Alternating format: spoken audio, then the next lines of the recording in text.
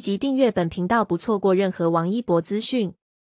王一博抵达广州了，这次受邀参与到央视跨年录制，我们还是很期待的。这个跨年可谓是精彩纷呈，多个平台都可以看到不一样的王一博。都知道这次王一博回归湖南卫视跨年，可是不妨碍央视的跨年邀约，各位小伙伴可以2个台轮换着看了。听闻这次湖南卫视跨年全程都在跨年街，能够去现场的小摩托们有福了。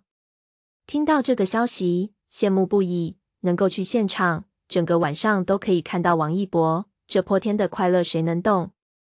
能否给了摄像机直接对着我们的伯伯，我会整晚不换台的。好了，这次王一博飞往广州，参与跨年节目的提前录制，具体是什么节目，目前不得而知。不过王一博出发的一身穿搭还是很显眼的。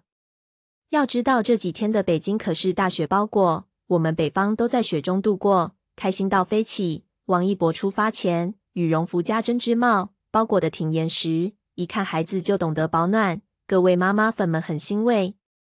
不过到了广州，那就不同了，不是广州不尊重冬天，而是条件不允许，四季如夏。听闻广州还是短袖 T 恤呢，哎呀，这可怎么比？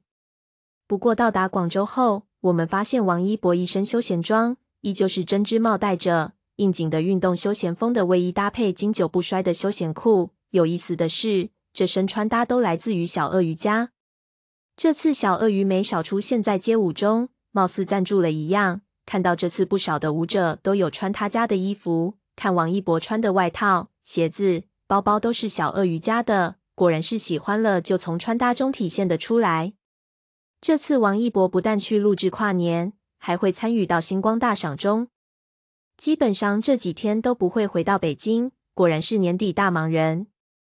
王一博所在即是热度，确定回归湖南卫视后，赞助商蜂拥而至，听说都超过了2位数。这就是街舞总决赛，王一博会去，这次场地选在了青岛，好多人说只要王一博去的地方，就不愁没有赞助，票价都会飙升，更别说人气了。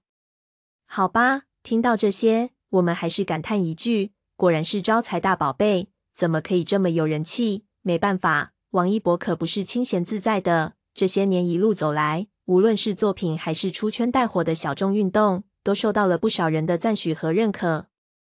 这一年是王一博大丰收的一年，年底如此忙碌，开心的可是我们呢，每天都有这么讯息来，各种的骄傲，哎呀，夸不完，根本夸不完。王一博这一年转型电影圈，交出了一份让人满意的答卷，3部影片的上映，赢下了口碑、票房、奖项还有人气，可是王一博却并没有停留，而是继续多期发展。年初王一博拍摄的《长风破浪》或将上线央视，开年即将上映，并且很多人都看到了央视放出的片单中就有王一博的这部剧，所以很多人都在猜测，是不是这次可以上新了呢？具体会不会上新，我们不得而知，可是我们知道一点的是，王一博的《冰与火》已经2度上新，之前的江苏卫视没想到会赢下了收视率，还带飞了赞助，泼天的富贵让江苏喜出望外。更没有想到的是，山东卫视这次也来了，13日开播后，很多人说收视飙升的同时，没想到赞助更是多达了30分钟才播完，一度以为就播出了1集，其实因为赞助太多而已。好吧，果然是王一博，这部剧上映可谓是一波3折，去年在网上播出后，很多人都意难平，这么好看的作品，应该在电视上播放，谁也想不到，好事在后面，真的挺欣慰。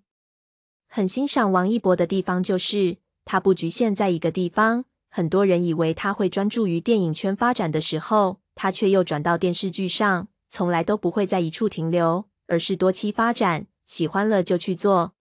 如今的王一博，显然已经飞升到了另外一个领域，都知道从爱豆到演员的蜕变，会带着很多的争议声，可是在王一博这里，他认定的是，总会付诸于行动，用作品说话，强过一切。这一年下来，王一博的口碑和国民度的提升，随着作品的上映，收获了不少的观众缘，各个圈层都开始关注，他红的各个领域都喜欢用他来作为标准。作为 Z 世代中的代表，在自己的领域中发光发彩，王一博很显然成了顶中顶的存在，就是喜欢他在自己喜欢热爱的事情上肯埋头苦干，踏实本分做事。这次长风破浪会在央视大剧片单中出现，海报也会一并放出，具体什么时候可以上线，我们静候佳音。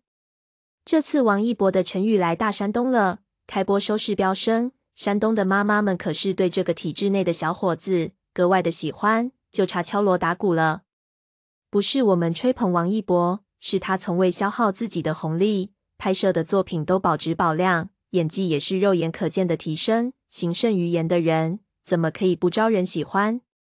节目最后，希望小伙伴们点开小铃铛 ，follow 一下本频道专注王一博作品、资讯与综艺，一起为宝藏偶像打 call。